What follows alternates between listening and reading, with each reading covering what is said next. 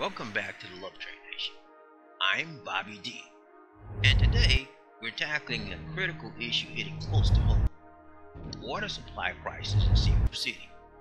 Mayor Michael Rama has stepped up to address this pressing concern, and we're here to break down the latest developments. Let's dive right in.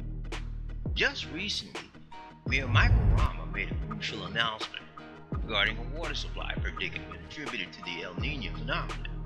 In a press briefing, he highlighted the urgency of this declaration in response to the challenges posed by El Niño.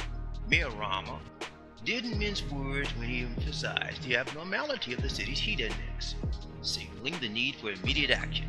In a commendable move, Mayor Rama convened a pivotal meeting with key stakeholders, including officials from the Metro Cebu Water District, to tackle the water crisis head-on.